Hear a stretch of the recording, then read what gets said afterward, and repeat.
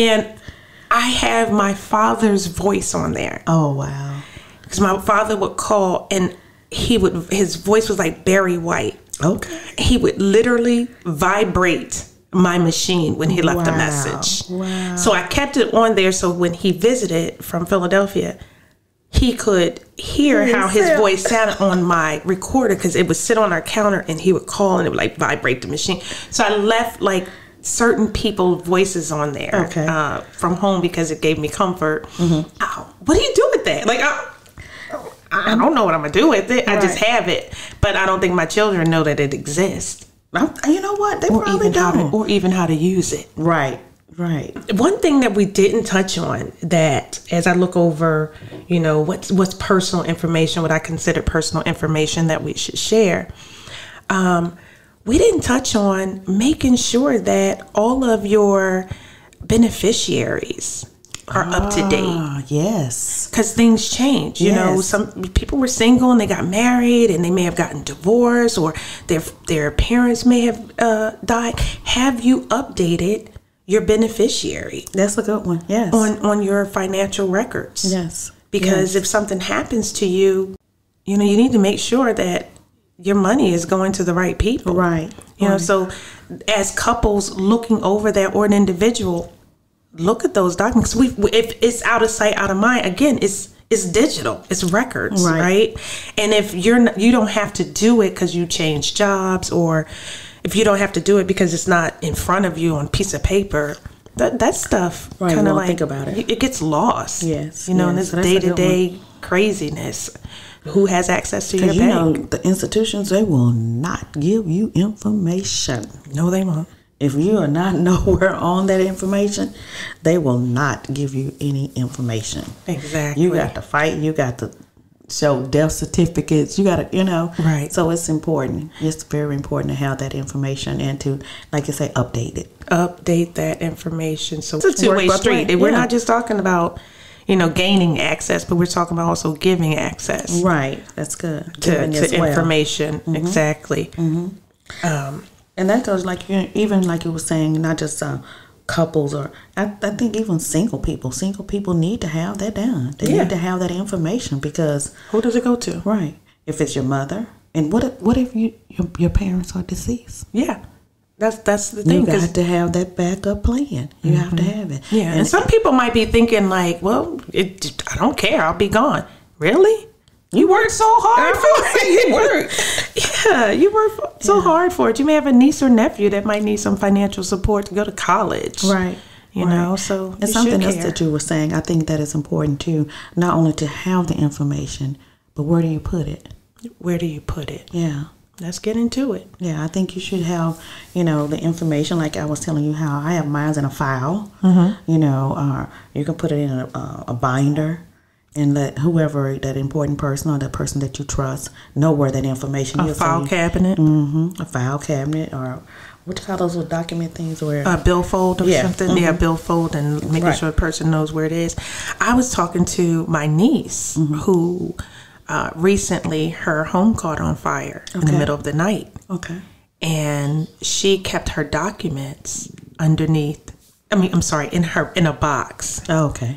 In a special place. Okay. I won't say exactly where. I'm giving putting her business on the streets. And so she said that, in the chaos of, in the middle of the night, got to wake up the family, wake up the kids, get everybody out the house, she remembered to say, grab the box. Right. And they got the box and all of their information. Birth certificates. Right. You got your marriage license. Yes. You might have death certificates of people, social security cards, IDs, all that was in that box. And she remembered at that moment. Grab the box. That's good. So that she doesn't have to start from scratch. I mean, she's starting from scratch with the personal items, the furniture and things like that, and clothes. But, at least she doesn't have to go through the government to get all of these documents and prove who she is. Because she, without just ID think about and all it. If of she that, had lost all of that, she would have to. And do you know how long it takes to get a birth certificate? Because that was one of the things, my mom, we call it the country. She was born in the country, and they didn't really have birth certificates and stuff when my mother was born. And trying to get a birth certificate, and she has a twin. Oh, I didn't know that. Oh, yes. Wow. It is hard. It is hard. And then especially when they're elderly, they don't have driver's license anymore. No. You're talking about anymore. I mean, I don't know. My grandmother, great grandmother, nor my mother had a driver's license. Oh wow! So you know what I'm saying? Their husbands drove them around, right? And most people ask for ID, and the first thing they want is your driver's license. So yeah, it's hard. It's hard to get all that information. So like you were saying, storing it in safe places. Back in the day also, but people still do, like safe deposit box. Yes, they do. I worked in a bank when I was younger, and I remember the same people coming through, to go to that safe deposit box, keeping all of their important documents safe, from fires and floods. And I don't think this generation even knows what a safe deposit box is. Now they have those fireproof boxes that you can buy, like from safe stores. Boxes at home. Those are important. So I do have a couple of those. You have a couple of those? I do. Are they too heavy for you to pick up and run out the door if you need to? Well, not really. Because girl, because it has a handle on the top. Yeah. Get that handle, I'm gone. I'm gone. But that's the one that has the most important stuff in it. It's a handle, and I'm gone. No, it's not too heavy.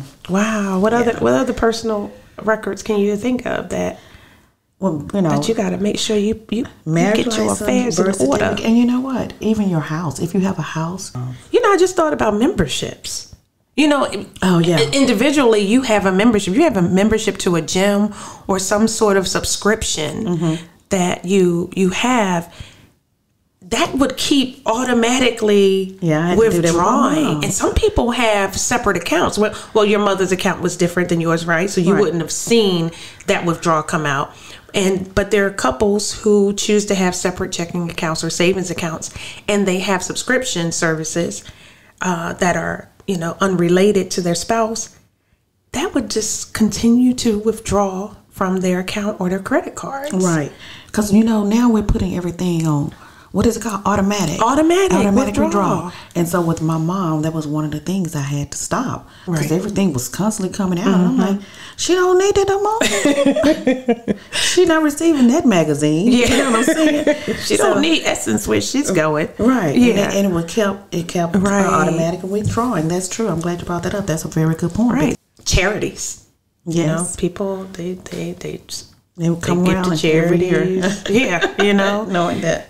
Or they're withdrawn. They're doing automatic withdrawals from your account annually or monthly. Right. Credit report.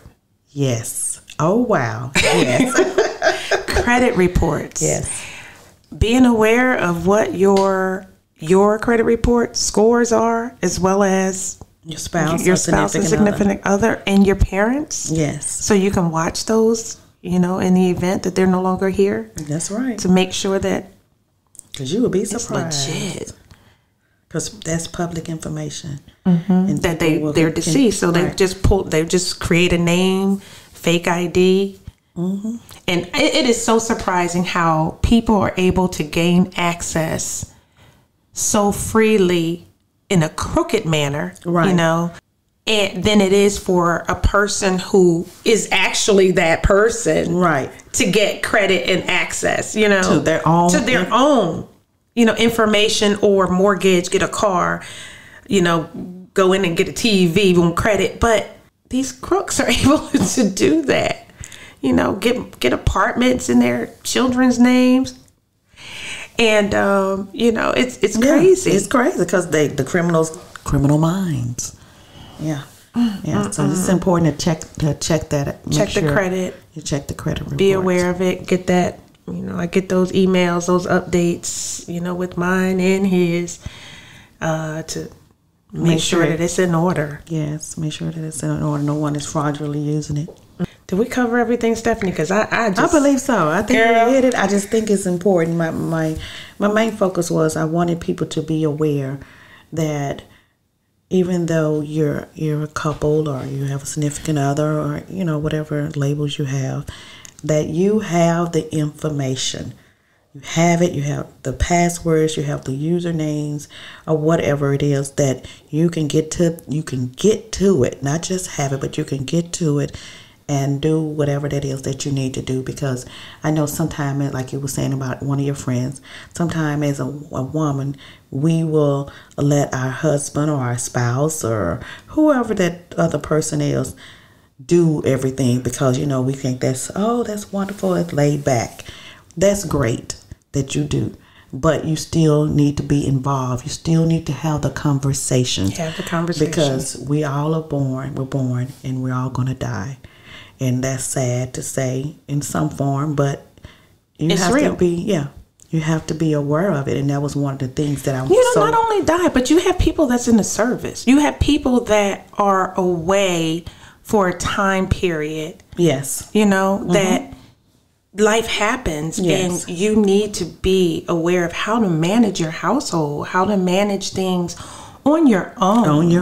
That's independently. Yes.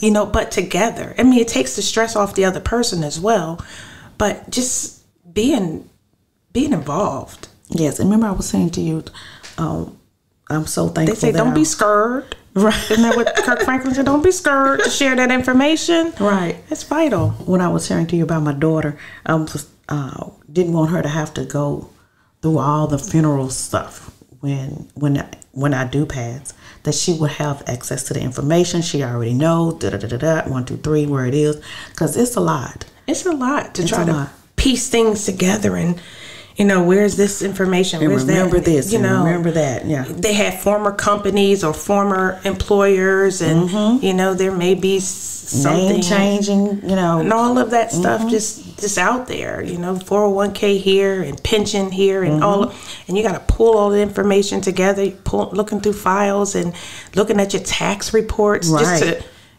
gather all of that information. If you're not aware of it. And if you don't know where it all is, you got to have the conversation and be aware. That was great. I'm glad we had this conversation. Me too. Be prepared. Yes. Well, Snoop Dogg says, stay ready so you don't have to get ready. Did she? Okay. Quote Snoop Dogg. That wasn't even in my quote, but I just thought about them like, yeah, you got to stay ready. Yeah, you got to. So you don't have to get ready. Yeah. So much of our future is preserving our past. Wow. I like that. Peter Westbrook. Okay. I gave you 2 this week. Yes, you did. But I say Snoops all the time. But Stephanie, it's been a pleasure talking to you. Yes, it has. It's been a pleasure talking with you. And sharing with our peakers. I like that. Okay, our peakers. Because through these conversations, we're growing. Yes. We're evolving. Yes. We're learning to do better, because they say when you know better, you do better. You should do better. Yes. Right. And to all those singles out there, make sure that you create a plan. We have a backup plan. And to all those couples, as Stephanie said, have the conversation. Have the conversation and write it down. Until next time, Stephanie, I'm Dana Holmes. And I'm Stephanie Neal.